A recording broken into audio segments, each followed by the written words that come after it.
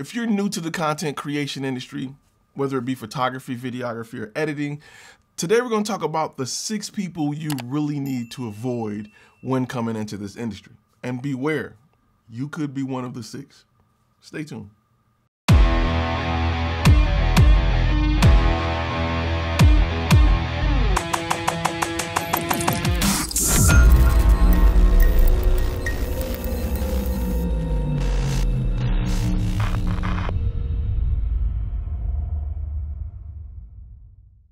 What's going on, guys? My name is Ty Turner, and if this is your first time on this channel was designed for people like yourself that want to turn their passion into profit. Today, I want to talk about the 6 people you really need to stay away from if you're new to this industry. And for those who've been in the industry for a while, you still want to avoid regular contact with these type of people. They will bring you down and bring your business down as well. Let's start with number 1. Number 1 is Mr. Arrogant Guy. He's usually really arrogant because of gear he owned or something he did a while back or one picture or job he's done. And because of that, you can't tell him nothing. It's almost like he stopped growing the instant he landed one big client or bought one big camera. Please be mindful that this guy is not good for your everyday psyche, because the goal is to learn and continue to grow with the business, with the company, with the industry. Photography today is not what it was just 3 years ago.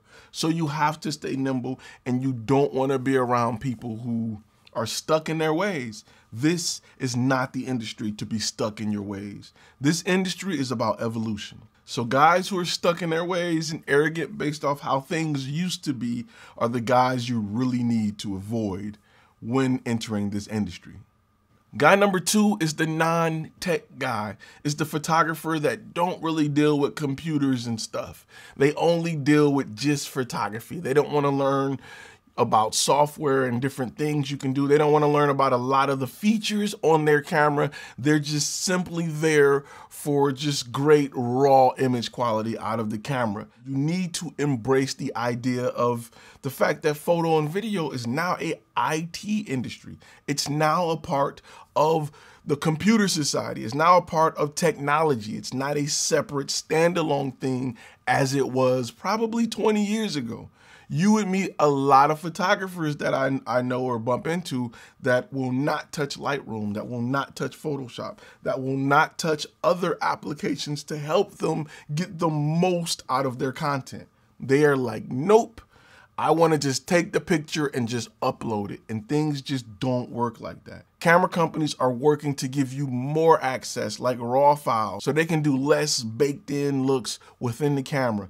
They want to give you the opportunity to create what you want to create. So people who are not technology guys, they don't want to look into new features and work with things. Now, again, there's times where I can be a bit that way, right? I don't like autofocus. I do like it for certain cases. I just like to run manual focus simply because I like to control what the camera does. There are cases where I love to do autofocus. If I'm doing something fast paced, if I'm following a bird or something like that, yes, autofocus is perfect. However, I like to control the focus. I like to know where I'm moving things to. If we're doing an interview, there's plenty of times where I'll draw a circle or lock it on a person, especially if they're rocking back and forth, and it comes in handy. So be mindful of the guy who's just not willing to touch tech. He's not willing to learn about the features in his camera. Those are the guys that I like to buy cameras from on Craigslist because they're upgrading and they really don't understand what they have. They're selling it at a low price because they don't understand what they have. A great example is people who pretty much upgrade from like T5 eyes to T6 eyes. There's absolutely no reason to upgrade every year for a camera that's within the same class. That's not the guy you want to be. Guy number 3 is brand boy. Brand boy don't care about who's doing what. If it's not his favorite brand, it's not better, period. I know guys that are die-hard Nikon guys, die-hard Canon guys, die-hard Sony guys. Stay flexible with the brands you love. Don't be loyal to something you're giving money to. It doesn't make no sense. Now, don't get me wrong. You can have favorites. I'm not saying don't have favorites. However, Don't be so closed-minded that you don't go look and see what other companies are doing, as if other companies can't catch up. We've seen in every other industry that powerhouses tend to shift.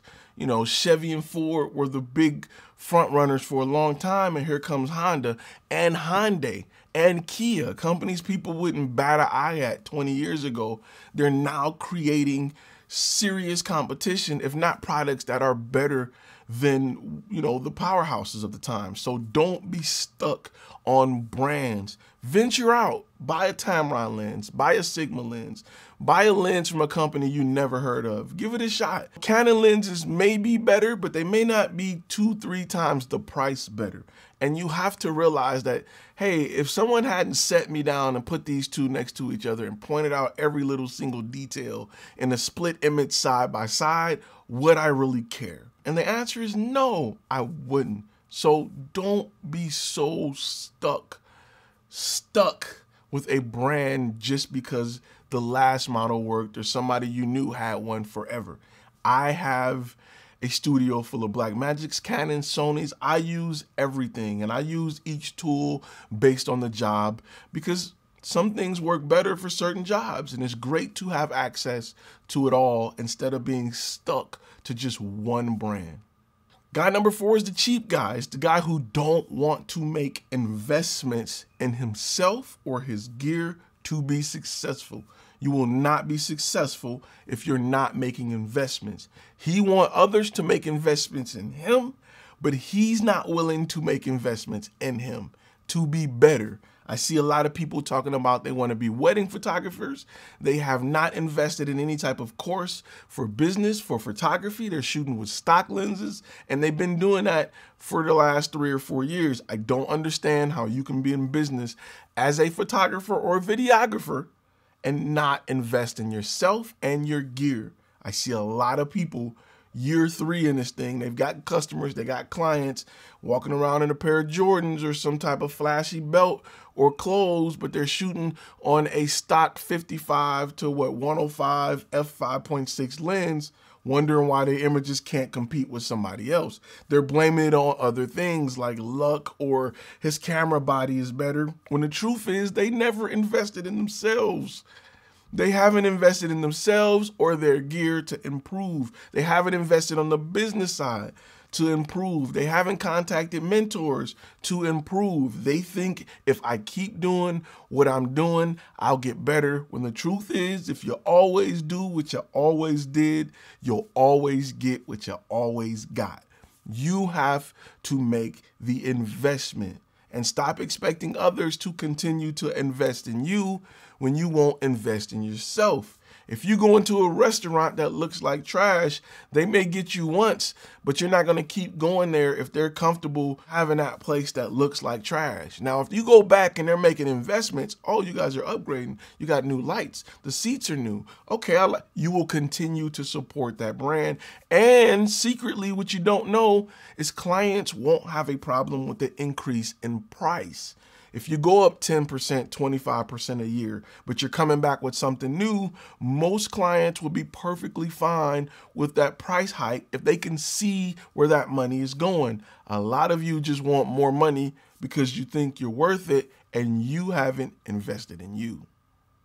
The number 5 person to avoid is Mr. Spray and Pray. He doesn't understand the importance of the technical side of this industry. He thinks it's all on the camera, and he'll go in and take 50,000 pictures or shoot 50,000 clips in hope that he gets something that's great. As amateurs, we all be like this. We all start off like this, but as a professional coming into the industry, you have to know that you have to get out of that. There's no preparation for this guy. He's just showing up to a gig, shooting, and we're going to see what we got. Hopefully we got something good. Stay away from this guy. He's not the guy you want to be around. Basketball players back in the day would show up and pick a team and just hoop and just do whatever. As a professional, they practice, they run plays, they're organized, they have game plans. As a professional in your industry, you should be doing the same thing. If you're working with somebody that's doing the spray and pray, stay away. Say it with me. If you're working with somebody that's doing spray and pray, stay away. Real easy. Last but not least is Mr. Artsy Guy. Mr. Artsy Guy is so worried about what people think about him and him having deep meaning in everything that he does not look at the business side of the industry. He thinks that he's going to take great images and one day he'll get lucky and sell one for $1 million and he will be rich and he won't have to feed himself grapes or wear shoes. He's the type of guy you want to avoid. There's no planning, there's no future, there's no technical sense, there is no understanding of what it takes to build a business that will create success. He's hoping and wishing that somebody discover him because his mama and them think that his pictures are so dope and he don't understand that they think the picture is dope because it came from him. He has no type of worry or understanding or desire to learn the business side because everything is all about the feeling and how it feels and how it looks and all of this crap. Meanwhile, you could be somewhere making great money if you understood how to market your content. So stay away from the artsy guy because he cares more about what people think than what the reality of his situation is. When the truth is, if people really like it, they're willing to pay for it, period. You can determine how good you are based off how much you can get for your skills and services. If someone's willing to pay you to do it, you're getting pretty good. My first time shooting for a paid gig wasn't me approaching someone. It was somebody saying, hey, bro, can you shoot my wedding? I was like, I never shot a wedding. Hey, man, I'll pay you. Just shoot our wedding because your images are dope. That was my first time with a paid customer. That's how it works. So stay away from a guy who's creating something just to get fans and just to win people over and be this great, super artistic genius, because I guarantee you he hasn't touched a business book. He don't care to touch a business book. And he think he's too special and his work is too good to ever have to go the route of worrying about the business side. It's the same thing that happened to a lot of artists, rappers and musicians. They think that their voice and their ability to rap is so good. We'll let you handle the money and figure it out and all of this.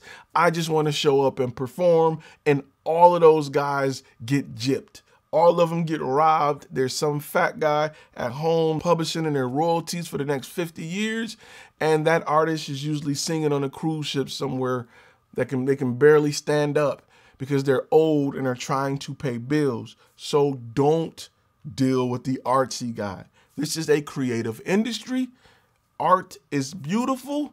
It helps, but it cannot be the driving force behind your passions, your missions, and your abilities in this industry. Stay away from that guy. If you have questions about this, let's post them in the comments. Let's talk.